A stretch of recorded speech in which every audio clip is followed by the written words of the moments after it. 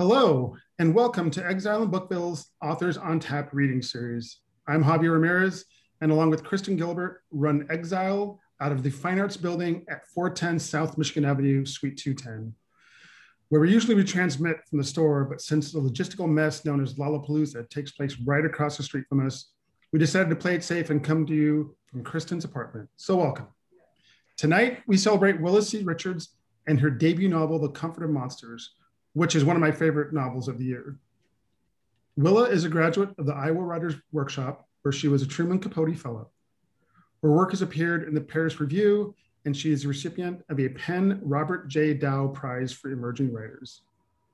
Willa will be in conversation tonight with Exile MVP Lindsay Hunter, who is the author of 2 short story collections and 2 novels, most recently Eat Only When You're Hungry, which I thoroughly enjoyed. But I have a soft spot for Don't Kiss Me, FYI. It's a great short story collection. We're so excited about this. I just want to say, I'll let you guys get to it, but well, I just absolutely loved this book. It really hit me out of left field. I was told by a friend about it. It wasn't on my radar, and I immediately asked my rep for a copy and just plowed through it and finished it like at 3 a.m. And I'm not a fast reader, but I finished it within a week, and it sort of blew me away. Just the feel of Milwaukee at that time, and that I didn't know much about. And I actually went back and did some research, and just the police going head to head with the general public, or what was happening with the Jeffrey Dahmer situation, and kind of mirrors what's happening today. But I just absolutely loved it, and I love true crime, and I use that as my intro to selling your book, but it's not a true crime novel. It's a really amazing slow burn of a gem, and I just can't say enough about it. And I'm so happy that you're going to be in conversation with Lindsay. You guys are going to have a great conversation. I can't wait to hear what you guys talk about. I just want to say that you can purchase signed books by both of our esteemed guests through our fancy new website by phoning us or simply stopping by our store. We also ship anywhere in the country. We encourage everyone to keep their cameras on during the event, but please mute yourselves until the Q&A portion. And I'm going to get out of the way and leave it to the professionals. Please welcome Willa C. Richards and Lindsay Hunter. Have a great show, guys. Thank Cheers. you. Congratulations. And thank you so much. Thank you for those kind words about the book. It's a crazy process, as Lindsay knows, putting a book into the world, and just hearing from readers and booksellers that the book really resonates with it like makes everything worth it. So thank you so much for having us here, and I'm really excited to talk with Lindsay tonight. And I am equally as excited. When I heard what the book was about, I was like, oh, this is extremely my shit. I am so excited.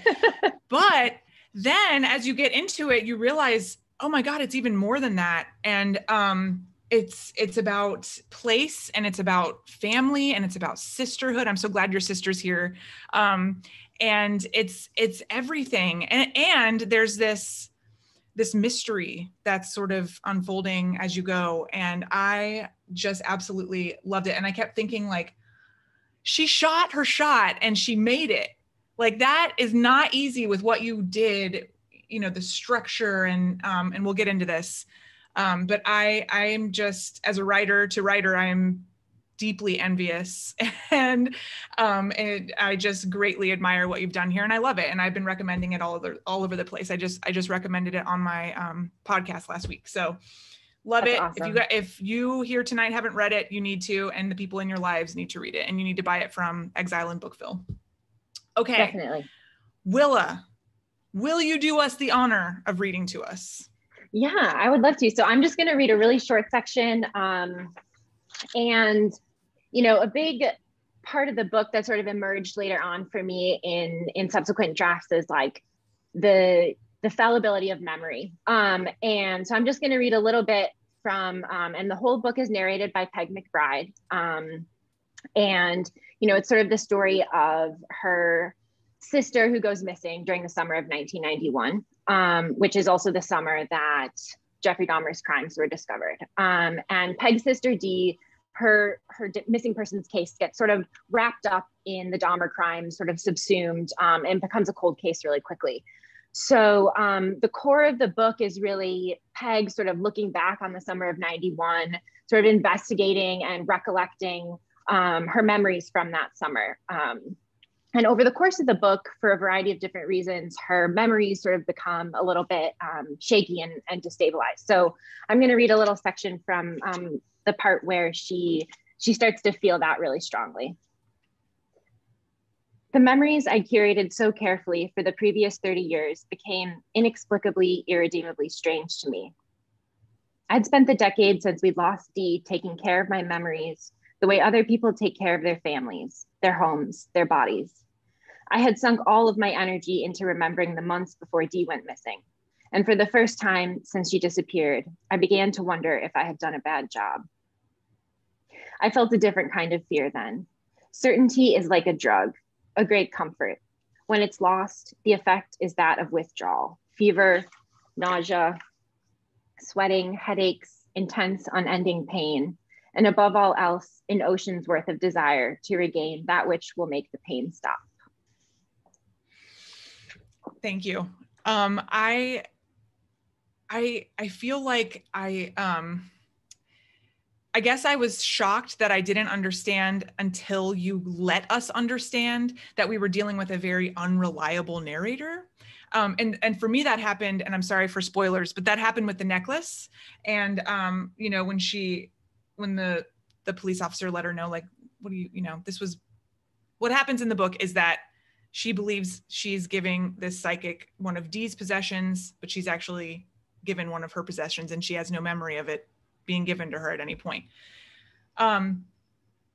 Did you know, when you just mentioned that you were very interested in the fallibility of memory, but did you know going in that this would also be a narrator who was unreliable in different ways? Like, did you have, as you were writing, sort of like, this is what happened, but now I'm going to tell it the way that Peg remembers it? Or were you really just following with what Peg was showing you? Yeah, I think it was the second. That's a good way of putting it. I think it was the second one. You know, I was sort of writing from her point of view and thinking like, this is very much what happened. And I was, you know, taking on that point of view. So in my mind, I was like, this is what happened. And then as I was, you know, really digging into her point of view, especially in the 2019 sections, because the book is, you know, takes place in two different timelines, I realized some of the things that like clearly were going to be either, you know, lapses in the memory or misremembering things.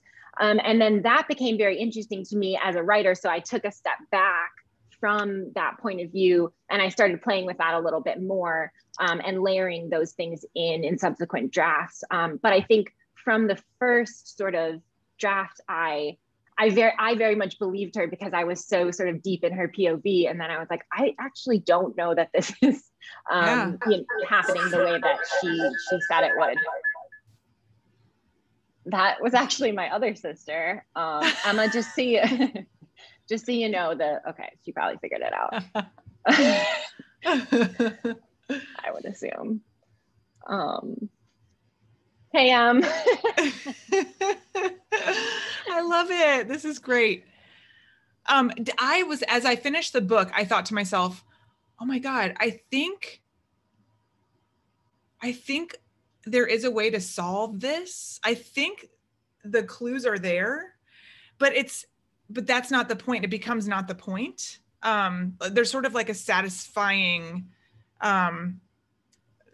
like there's enough satisfaction there with, okay, I think I understand what probably happened to her.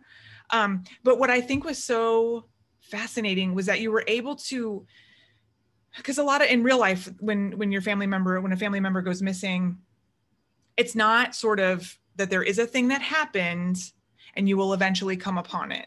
There's a lot of like, there's a lot of, you're bringing what you have to it. And in Peg's case, it's this sort of tension between her and her sister, and, you know, these things that they can't say to each other. And, you know, the not even realizing that she's missing. And then, you know, like, then just sort of hitting brick walls and trying to say what you think is true and not being heard. And it's just, you captured that sort of bewilderment so well. I really feel like the novel is about bewilderment in general. And I just want to know if you agree with me that there are the clues in the book for us to figure out what happened, because there's unanswered questions about Eric, the Peg's boyfriend's brother, and these things that happened with Frank, who was Dee's boyfriend. I'm just wondering if you. I think I do agree with that. I think that, I think this is a good question sort of in combination with the first about like Peg's POV and her like quote unreliability. But I think even after sort of the, refuse of the entire novel, like sort of falls, I think Peg is still clear in her mind about what she believes happens. And I think because the reader, in the same way that I was as a writer, is close to her, I think that the answers are there for the reader, in the way that they're very much there for Peg, even though it's not like, okay, we have DNA evidence or we have, necessarily X, Y, and Z sort of clue, right? Or piece to the puzzle. Mm-hmm. And, I think that was something that I struggled with it. I definitely struggled with it. In subsequent drafts, but it was something that I felt strongly about, that I wanted, even having her as an unreliable narrator, I still wanted people to believe her. Yeah. Do you know what I mean? Yes. Yeah. And so that was something I really wanted for her. And I hope it came through, but yes. I also know that it's tricky. It's a tricky balance. Yeah, well, and I think you did it so masterfully because, it's like Javier said, and I said, like, people will say, oh, it's a true crime novel. But once you start getting, 10 pages in, you realize it's actually not that at all. And so it's literature, and so there are those true crime readers who want to know, like, this is what happened and this is how they got caught. But this is more about, this is so human. This is so, human in the way that it's about memory and the way that it's about what's believable and who's believable. Mm-hmm. And to that end, I would love to hear you talk a little bit about the character of Dana. How do you see her, I guess as a writer, what sort of device is Dana in this novel? Yeah. So that's a great question. I haven't gotten that many questions about her, and she is like a character very close to my heart. So Dana is Peg's niece. So it's her brother's daughter, oldest daughter. And Peg sort of has an interesting relationship with her. She sees her sister Dee in Dana quite a bit. And that is what sort of like initially draws her to Dana. And then sort of beyond that, like sort of seeing her whole personhood beyond those things that she associates with her missing sister, she sort of develops a close relationship with her on different kinds of terms. And Dana sort of, not necessarily with Peg's blessing, gets involved in the case and gets involved with the psychic that comes to town to try to help them. So I think for me, Dana was sort of like a two-pronged effort. I really wanted her to be sort of like the voice of the generation that this didn't like happen to, right? Like it affects her because it affects her aunt, it affects her grandma, her father. But, she has a little bit more of like a clear-eyed vision and is able to sort of go back to like the case files in a way that like Peg is always going to the case files, but she's always going to them with this like tunnel vision. So I think that was one way I wanted to use her to sort of like get around Peg's POV. And then the second part that I was hoping she would provide for Peg was a sort of like a way to love someone again in a really like more selfless and like vulnerable way, and to provide a little bit of that, comfort of what she lost with her sister. That sounds really corny now that I'm saying it, but no, not at all. No, I loved that. And I just love in general the younger generation coming into something like this because they have their own ideas of womanhood and believability, right? Mm-hmm. And so Dana's able to come to it, and I'm imagining Dana seeing her Aunt Peg as kind of a mess and like Definitely. and kind of fragile, but she's able to take her seriously in these ways, and also to try to show her things about herself that I feel like is so true of this younger generation in general, right? Like it's a way of, like you're saying, it's a clear-eyed view of what's happening, but it's also a generation who's more open to, well, yeah, of course your memory's fallible. Of course you were traumatized, you know, and just kind of getting at it that way. Right. And I love think that, also a little bit of, I was just, you know, thinking about forgiveness too, right? And I think that Dana can also provide a little bit of that, where it's like the younger generation is like, you know, don't be so hard on yourself all the time, right? That kind of mentality of like, you were doing the best that you could. And so I think she also provides like a little bit of an avenue towards self-forgiveness that Peg isn't able to access without her, really. Yeah, I loved that. I was wondering if you could talk a little bit about, and Javier touched on this. This book is so, I mean, I didn't know anything about Milwaukee, and now I feel like I'm kind of an expert on Milwaukee after reading your book. And I just would love to hear you talk about like Milwaukee is a character in the book, right? Like, and we see it change and stay the same all throughout the novel. I would just love to hear you talk a little bit about place and you know, like how it functions in this book. Yeah, I mean, it was a really crucial part of the novel for me. It was something I focused on, like in all aspects, whether it was, you know, research, whether it was like sort of like mood and atmosphere, this like the lyrical stuff. Like I felt like it informed and even the characters, like I felt like it informed so much of the book for me as I was writing it. And, you know, I think it was just really important to me to make it as rich and, you know, sort of like visceral as possible. You know, I haven't read a lot of books. Well, I can't really think of a book that I read set in Milwaukee. So it was also like really important to me to try to capture the specificity of those really like, you know, important locales, things that I knew Milwaukeeans and Southeastern Wisconsin folks in general would just sort of be like, yes, I know this and I know that, you know, and I think like in the way that coastal people for like New York or LA, there's just like these touchstones and like everyone's supposed to know about them. But I wanted, definitely to have a few of those local touches for Milwaukeeans. But I had to do like, so some of it was very much informed by like growing up there, you know, the experiences I had, but I definitely had to do a lot of research from, you know, about the 90s in particular, just to try to capture, especially the really sort of specific crucible of events that was happening at that time. It was just like a really, really fraught time for the city. And it was like all of these issues that had been sort of like brewing for a long time sort of came to a head in this very strange circumstance. Yeah. So that was really important. Remember that? Do you remember that happening? No, I was one when I was one in 1991. So I don't remember the summer of it. I definitely have a feeling of like the vibe of downtown when I was like a little kid. And it has changed a lot. But I don't have like specific memories at all of like, and people have asked me too, like, did Dahmer like inform how I felt about the city? Like, I didn't really know that much about the case either. You know, I knew the very sort of pop culture gory details that I think most Americans know, right? Like he's a cannibal, whatever.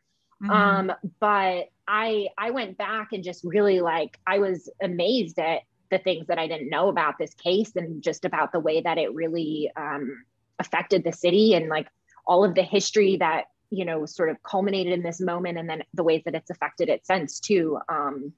So that was all super, super important to, you know, to the drafting process. I have so much research that didn't get in there, which is always like, it always feels sad, but you have to stop at some point. So I was so moved that you included the Glenda Cleveland call, the transcript, because it is mentioned in the book, but then you actually included the transcript of it. Can you talk a little bit about that choice? Yeah, I mean, I think, you know, when people talk, so I'll back up and talk a little bit about that story. So this was one of the more publicized events that happened surrounding the Dahmer case, where there was a young man who Dahmer abducted and basically attempted to murder. this young boy, I guess he was 14. He escaped from, this serial killer's house, and a group of women, one of whom was Glenda Cleveland, a Black woman in Milwaukee. She saw this, and she and her daughters were like, this is not right. We know this is not right. Something is off here. They called the police several times. They left messages. The police did show up, and Dahmer showed them like Polaroids of the child and was like, oh, he's my boyfriend. And they believed him. So, and after the fact too, Glenda Cleveland and her daughters called again. That's the transcript that Lindsay's referring to. And they're extremely dismissive. And she pleads with them. She says, I know this is not this man's boyfriend. This is a child. We've seen him around here. This is our neighborhood, right? All of these things. Yeah. And I think it was just really important to me to like put her name sort of back into the history of it. And,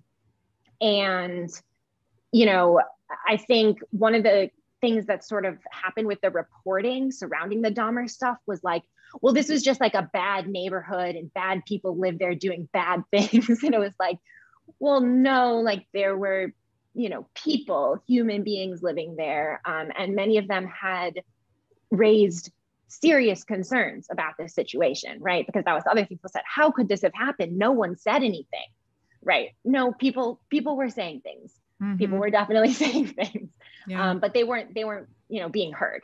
So it was important to me to put that sort of into the context of the novel, especially as far as like believability goes. Mm-hmm.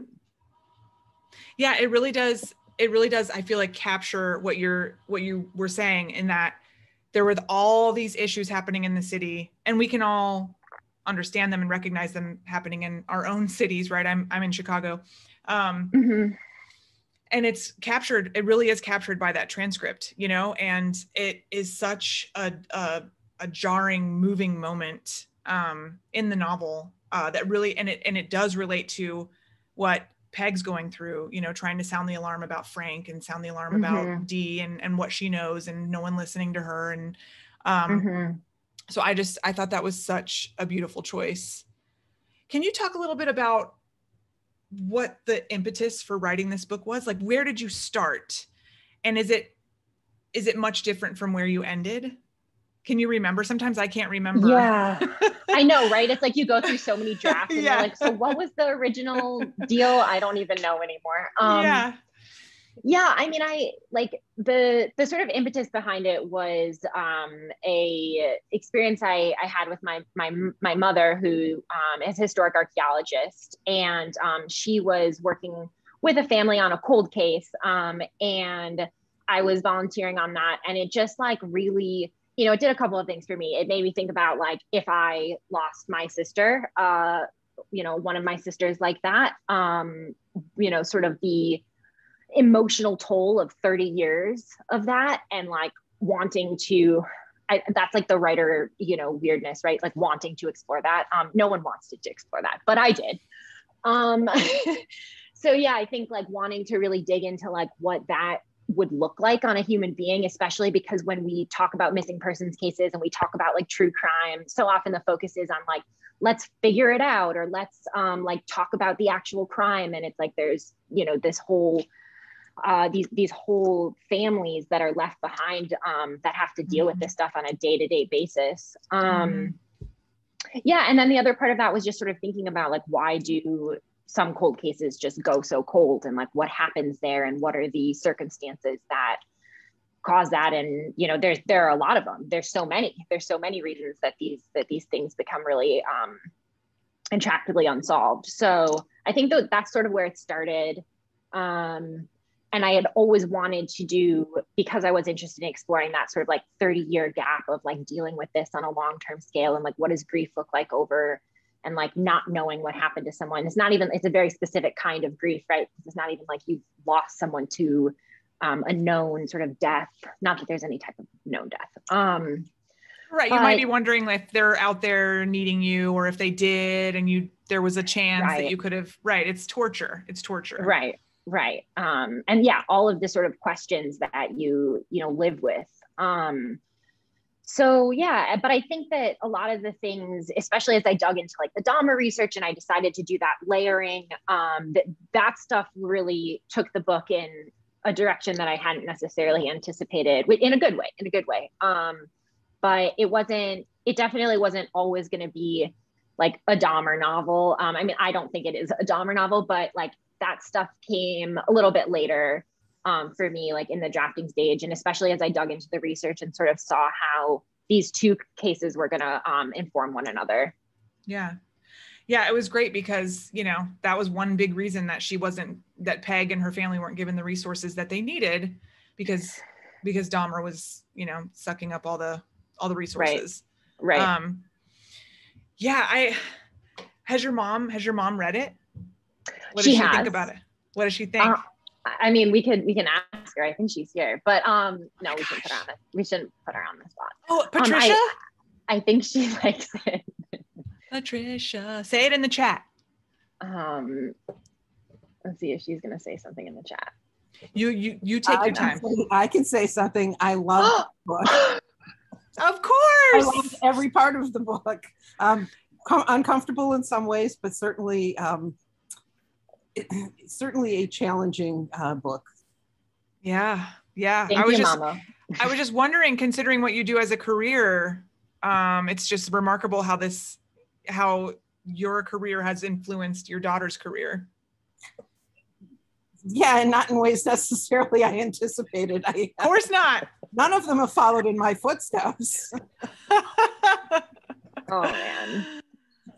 No, but I think it is special. I you know, before this novel, I wrote a lot of archaeology stories. Both of my parents are archaeologists. And it, like, you know, we all grew up with it. Like, I thought it was normal. I thought it was like a normal career. Everyone was an archaeologist when I was little because I just knew so many of them. But yeah, so I wrote a lot about archaeology, and it has really like affected my fiction in a very like weird way, in a good way. But it's been very special.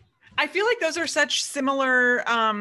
Maybe this is like just the writer and me trying to be like, there's connections everywhere, but it feels like there are connections between a historical archaeologist and someone who's trying to unearth a story. Maybe it's just the fact that I use the word unearth. Right. Yeah. Excavate. I use the word excavate probably way more than most fiction writers, but I agree. I do think there's like a certain, and narrative in general. Like I definitely have talked to my parents too. You know, I think a lot of archaeology is you have to like go to it with a set amount of data, and then you have to tell a story, you know, from that data of like what happened, who are the people that were living here, you know, what, blah, blah, blah. So I think that aspect of it, like, also, I think both of my parents were, you know, creative writers at one point or another. So. Well, Patricia, would you like to read? Oh, absolutely not. But oh my God. If you change your mind, we've got some time here. Yeah. What has it been like for you to put this book out? It's been harder than I thought it would be. Like, it's, that's a good question. You know, I worked on this book for a really long time. Well, I don't know, not that long, 5 years, right? Like 5 years sort of for the first draft and then another year of like editing. And, you know, I felt very like strongly about some things in the book that I really wanted to keep, which, you know, at the risk of spoilers, it definitely includes like the ending, and also having the two timelines and these sorts of things. And, you know, I think it's been difficult in terms of like, I think readers that go to it specifically for like a mystery or a thriller, I understand the disappointment because I don't think that it offers necessarily specifically what a mystery or thriller does. And I do think it's a little bit more of a, like I think Javier said it, like a slow burn. So I think like those sort of like expectations of what people go to it for, and then sort of like, you know, recalibrating, because like this is always what the book was to me. I don't know if any of that made sense. It absolutely did. My first novel was a book called Ugly Girls, and somehow people on Goodreads thought it was YA. And so I got a ton of like, this isn't YA, or this is trash, this isn't, because people had certain expectations when they were coming to it. And when you don't meet those expectations, some readers get extremely upset. And it can feel, as an author, it can feel like I failed, or oops, like, oh my God, in my next book, I'll do something, I'll fix it, but that temptation to be like, I'll show you. Want. Like, yes. Okay. But it's weird. It's so weird because it's like, it was never what I had wanted to do in the first place. So then like when people are like, well, why didn't you do this? I'm like, you're right. Why didn't I? And I'm like, no, what do you mean? That's not what I was. It is. It's crazy how it can start to change. You have to constantly advocate for it and advocate for yourself and remember all the work and the decisions that you put into it, because it can take 20 seconds scrolling on your phone to be like, oh my God, what did I do? And I think this is your first book, right? Like this, and that is so daunting. That is, and it is, it's not you, but it's you. Right. And it's just a constant reminding yourself, like, no, okay. Like I went to Iowa. Okay. Like I'm Willa C. Richards, right? Like it's because it's crazy. And that's why I asked you the question, because in some ways, like putting a book out, the best time is the day you sell it. And then after that, it's all like, oh God. That's hilarious. I do agree with that. That. It's like, because you're kind of at the very beginning, the most excited. And then sort of the closer you get to like pub day is like, there's a lot of anxiety and like, there's a lot of fear that comes with it. And like you say, there's just this vulnerability that like before, because you're so sad on like selling your book and you're like, I'm going to get it out there. Like I got this. And then when you do, you're like, and then there's the reader reactions too, which can be hard to manage for sure. Yeah. I think like, your intention and then what the readers get out of it, even when it's positive, it can be completely different. Right. And so that, it's hard to block that out. And it's hard to, like the book changes once it's read, I feel. And you have no control over that. You stop having control over it, and, but I mean, it's hard. It's a hard. The good news is this book is so good. Like, thank you. It is so good. That's the good news for you. Thank you. I appreciate you saying that. Oh, please. I absolutely loved it. I inhaled it. I was going to save the reader questions or the audience questions till the end, but we have a good one here. And it's from your mama. And it says, speaking of the two timelines, how and when did you decide to weave the two time periods of your novel together? And what were the challenges associated with doing so? It came very late. That's shocking. I know. Every time I tell people that, they're very shocked. I had written all of the 91 sections first. Then I wrote all of the 2019 sections, and I wanted them to be like a part 1 and a part 2. And then I had this like weird interlude that had to die. But so it was fine. It wasn't right for the book, but so I had it in the two sections, and actually my agent suggested, she's like, I wonder if, because one of the challenges with the two timelines was that the 91 sections were really propulsive, and there was a ton of like spark and energy and action, and there was just a lot happening, and it was like bam, bam, bam, bam, bam. And then the part 2, 2019 was like, it was slow and people were sad, and it was very a little bit more plotting. And so, she had the idea to try to weave them together. And that was, I think, summer of 2019, that she suggested that. And I was at first crushed and debilitated, moped about it for, a couple of days, complained to my, my now husband and my sister about it a bunch. And then I just went back and did it. it probably took like 2 or 3 drafts after that to weave it together, especially because like the worst part was like referencing things that, you know, and when you introduce a character, like that special moment of introducing a character. And so having to sort of like redo and recalibrate those things, that was a big challenge. But yeah, I think once I kind of shook the dust off from all of that, it felt really right. And I think the sections did inform one another a lot better, and they kept one another sort of like moving along in a good way once they were woven together. Were you so sick of it after that? Yeah, I mean, I think by the time, because I defended this for my dissertation at UW-Milwaukee, and by the time I did that, I still probably had, I think, another revision. I was like, I think I have one more revision in me after this. But then it's so weird. I don't know if you've had this experience where you're just like, you're selling the book, but you're like, I hate it. It's so bad. Why am I? You can have it if you want.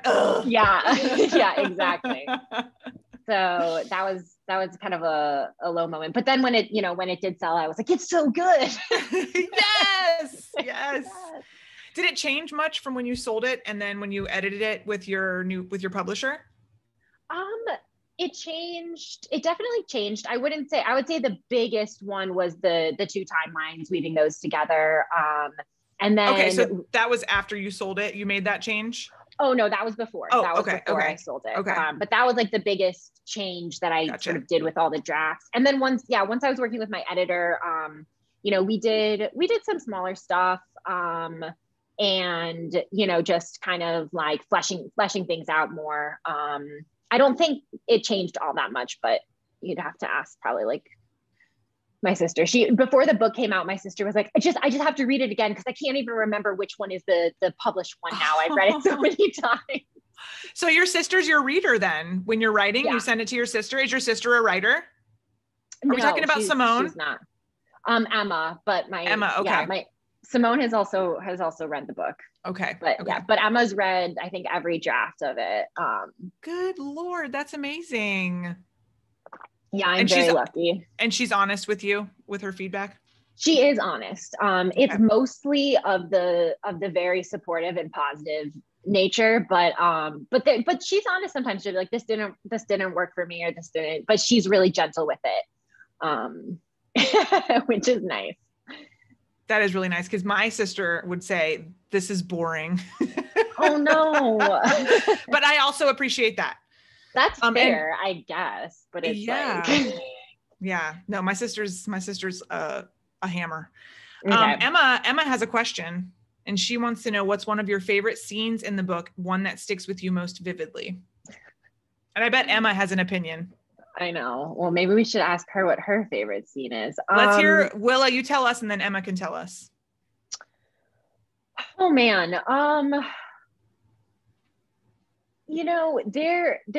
are a lot. I think a lot of the ones that I wrote this was a short story first. And I feel like a lot of the very old scenes that were in the short story that like made their way into the book really stayed in my heart, like in a just like I feel like they really impacted me personally, like as if I like lived them. So I would say probably those scenes, and one of them is definitely like the 4th of July, like the fireworks night. That scene, which I wrote, and like, this is probably weird, but I wrote that and it like didn't change really at all from the short story to like ending up in the novel. Yeah, it changed where it happened in the course of the story, but yeah, I didn't really like touch it at all. So I would say that one sticks with me pretty vividly. It's a beautiful scene. Thank you. Emma loves the scene at the bar when Dee is starving and orders a cheeseburger, no burger, and they get drunk and dance at the bar. Yes, that's right. Come on. Yeah, that's a good one too. That was a little bit of a later addition, but that's a good one too. You captured the sister relationship so well that just like almost a love that one can take for granted, it's just there all the time. You never have to worry about it. And the fighting happens, but it's not, you know, just brush it off. Right. And that's what's sort of so heartbreaking about when Dee disappears, because Peg, I'm sure, was thinking like, you know, we'll make up down, you know, in a week or less than that. Right.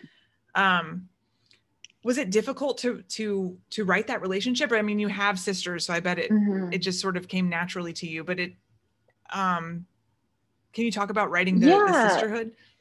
Yeah. I mean, it wasn't difficult in that, like, I actually like the way that you just put it, in sort of like the way that you take it for granted. And, you know, I, you know, my siblings were like so much a part of like the air I breathed growing up that it felt like that comfort was always going to be there for me, you know? And so I think, and especially when you're a kid, right? You don't think about that stuff. You're just like, oh, well, these people are just always there for me. But yeah, I think once I really started thinking about like what it would look like if, you know, that's how you feel and then you lose that person, that was where the difficulty came in for sure. And sort of the emotional weight of sitting with that and thinking about that a lot. And yeah, you know, thinking about how much we do take for granted, like these small moments, like the one even that Emma mentioned, you know, that we take for granted. And then like for Peg, those are the things, like the only things that are left, you know? And so I think that was something I really thought a lot about in writing, was like, what if these moments that feel so like boring or like generic or just an everyday thing, like that's all you have, you know? And then they get sort of charged with this extra electricity or emotional weight. So those were the more challenging parts of it. I think for like Peg and Dee specifically, I definitely, you know, I drew on all the different sort of relationships, like sister relationships that I have, or, you know, my mom and her sister. Like it's definitely a combination of a lot of different relationships. And specifically, I think like the competitiveness, like my sister and I don't really have that sort of thing, but there is this sense of like with an older sibling, I think you always think you know more, even though I'm not that much older than Emma, like you always think you like know a lot more than you do, and you sort of project that on. And I think there are certain repercussions to that attitude that most people don't have to think about because it doesn't affect them. But if you do lose that person, I think you would think about those things a lot, you know? Definitely. And you mentioned the emotional weight of writing the sister relationship and imagining losing it. And I'm sure there was a lot of darkness that you were wading through as you did research into Dahmer and all his crimes and what the effect it had on the community. How did you did you live with that emotional weight? Did you live with that darkness, or were you able to put it away when you weren't doing the work on this book? Yeah, I mean, I don't know. I've been talking to people about this a little bit more and more. I don't know that I always was like aware of, okay, I'm going to like dig into this and then set it down. So maybe some of it lived with me more than I knew, but I think that also because I, you know, especially when I moved back to Milwaukee after my MFA, like I was doing my PhD, I was working at a wine shop, I was teaching, I was working on my novel, like I had a lot going on. So I felt like, honestly, especially working service for me is like such a mind cleansing like experience, because there's just the task like right in front of you and you don't really like ruminate or it's a black very, and like, white. It's and it's just like a very meditative. Yeah. So I honestly think like in a weird way though, like I was tired and, you know, it's hard and it comes with its own bullshit, but like, I think in a weird way that was sort of a good antidote to the work. And to like having a space that like, you know, all the women that I worked with were just awesome. And like, they didn't know, I talked a little bit about the book, but we didn't talk about the book a lot, you know? So it was like, yeah, that was a good space to be in, I think, while I was writing it. I don't know what your experience is, but I think sometimes if you spend like too much time around other writers, it's like, it gets, I don't know, is that bad to say? No. I'm married to a writer, so I probably shouldn't say that, but. No, I absolutely understand where you're coming from. My husband's not a writer, and I'm thankful for that. Yeah. It can just get a little busy. It can get a little noisy. And it makes what you might be doing feel less, I I don't know, special, or I don't know. Sometimes I feel that way when I go on Twitter and everyone I follow is a writer and they're all talking about their words for the day or something like that. And I'm like, their words. I'm like, we're so dorky, you know, like, Yeah. God. Totally, yeah, I know. Totally. I totally get what you're saying. Yeah. You need that, like, setting it aside and getting like a more objective view of the world. Yeah. Other stuff happening besides books. Yes. There's a life outside of the books. Are you working on anything right now?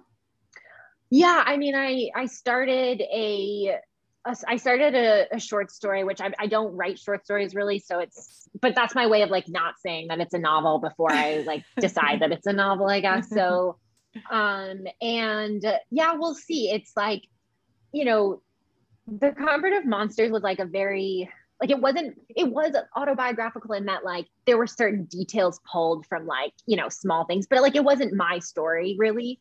And you know, I had one friend at Iowa that said like every writer's like first book is like their autobiography. Anytime anyone says something definitive like that. Yeah. Okay. Yeah. But I think like, so I think maybe like my second book might be a little bit more like, we'll see. I don't know. I'm saying too much. No, I shouldn't have asked. I hate that question. And then I always find myself asking it because I'm just so excited. People I want to know. Curious. Yeah. Well, yeah. I want to know like when my next Willa C. Richards is going to come out. I'm excited to just start like writing something new again. Like I'm, you know, I'm proud of the book and I'm glad it's in the world, but I'm also like, it's been a long journey with it. It's been a really long journey. Any sci-fi. Emma. Emma, is that your fave? Is she a sci-fi head? Oh my God. I wrote some sci-fi when I was like 9 and I feel like Emma is like always been, I don't actually know if that was a joke or not. I think it was. That's when you peaked, according to Emma. Yes. Get back to your roots. Okay. Yeah, it was great. So, how do you keep yourself writing? What do you mean? You know, like, if I'm left to my own devices, I will, you know, do something else. How do you make sure you're working? Yeah. Yeah, I don't know. You know, I'm actually curious to see, because like I haven't done much. I did some generative stuff this spring, which was the short thing I started. And, you know, I don't know. I'm interested to see how the pandemic's affected me, because I think my attention span has really gone down and like my distractedness has really gone up. So I'll have to see. Like normally I just kind of like, you know, if I feel like doing it, I do it. And if I don't, I don't. Like I'm not really one of those, like I sit down like every day and like log on or like set the timers. Like I secretly wish I was one of those people, but I don't know. I'm more of just like, if I'm feeling it and it's like the space is there, then I do it. And if I'm not, I don't know. That's probably a really bad way of going about it. No. I mean, I am wondering, like, once something gets going, like when you realized that The Comfort of Monsters was going to turn from a short story into a novel, which I know you had to do this for your dissertation. I'm just wondering if like then it starts to feel like, oh, I gotta get back to the desk or wherever you write, back to the bed or wherever. Does it start to become more like propulsive as you're going, or is it really just like, I feel like I have something to say today?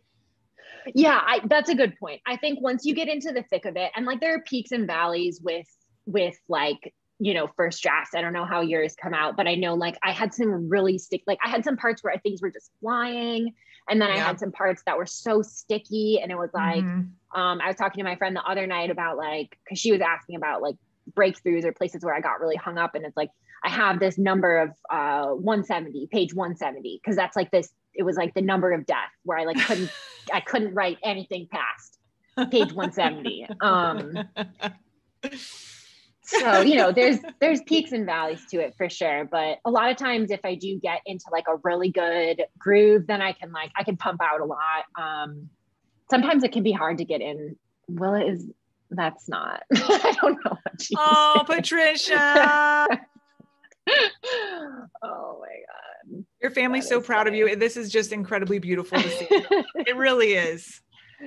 Yeah, this is very sweet that because usually in the chats, it's just like Well, actually my first one, I had like some of my high school teachers were there, which was very nice. Yeah. So I've had some hometown love, which has been very, very nice. Yes. Milwaukee has been very supportive of the book in general, even though I know it doesn't shine Milwaukee in the best light, but the people of Milwaukee, it does, like, yeah. Does anyone else have any other questions for Willa and her wonderful book?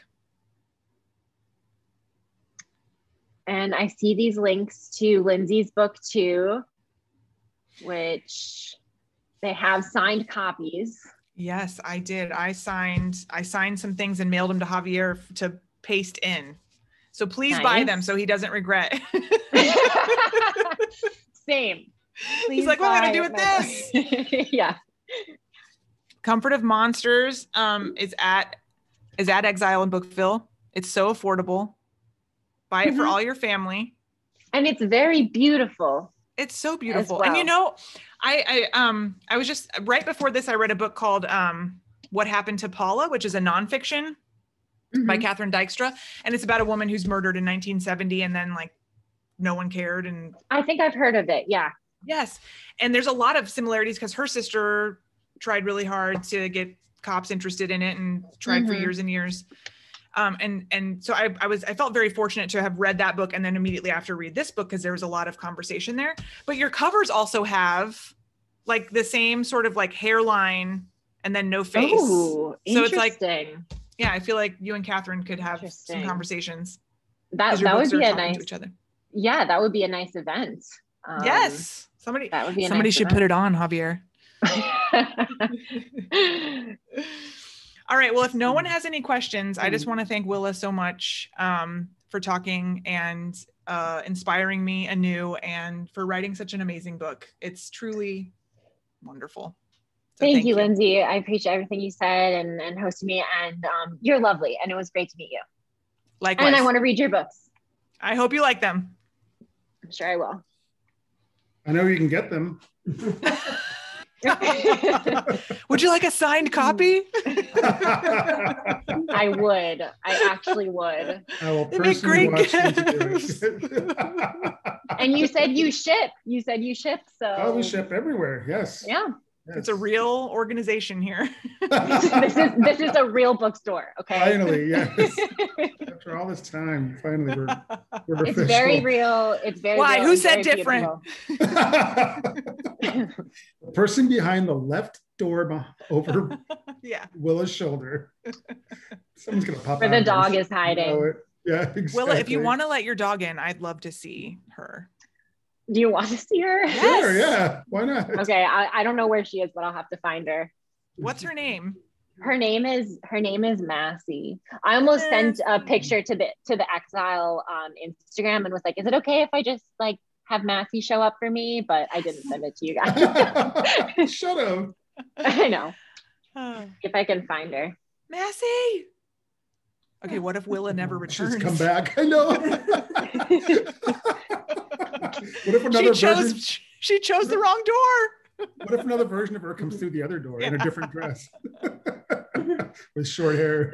Yeah. Hi. Hi, Massey girl. That's promising. Yes. You want to come say hi? Come on. It's also creepy because you can't see her. Because you can't see her. She's kind of slow, so what if it's gonna be a puppet? It's a puppet. Or a human being. This is my dog. Oh my God, she doesn't want to come upstairs. That's not a surprise. Oh, okay. Well, that's okay. That's okay. Come on. You want to come upstairs? All your fans are up here, Massey. I know, right? My family is probably like, we've seen enough of her. All right, she's making her way. Oh. She's like, I'm big. It's hard. Yeah, it is hard for her. And she was pretty sleepy because she's always sleepy. Sorry, it's taking so long. Come on. Sounds like me. Yeah. I wonder what noise I'm going to make as soon as I see her. Because there's just no telling. There's no time. If she ever makes it, Lindsay. I'm still recording this. Yeah, I know. Is it still recording? I feel so bad. No, don't. It's okay. Javier knows what he's getting into with me. Okay? Exactly. Yeah. Classy girl. Come here. She's so close. She's so close. Okay. Okay, you gonna say hi? Oh my God. Oh my gosh. Oh, you're so beautiful. Sit down. Good Are you girl. serious? Say hi to What the a folks. beauty. Her head is bigger No. than yours. Oh, I know. My sister always laughs at that. I know. Just say hi. I'm gonna say hi. She is So so beautiful. I know you would hate me if I ever met you, but Yeah, she Love would. She would, but she's a gorgeous girl. I respect Aw. that. You are such a gorgeous girl. Look how much she loves you. I know. Oh, I know. She missed me. Get down. she sweetie. Get loves down. you. She's like, is it You're kissy good. time? Oh, Now Emma it's- says the only time she's sociable is on the internet. That's true. That is Emma, that's your true. niece. How could you? She has a big Instagram following. Yeah. Oh my gosh, I'm gonna follow her immediately. I'm so Okay, yeah, excited. you should. Yeah, it's Massey the Mastiff. Oh, Oh. Yeah. I love her. Look at that head. I know. Willa, this is amazing. I'm Oh, so, whoa, whoa, whoa, whoa. this made my All whole right. night. She got a little That too was a great excited. end to I'm it.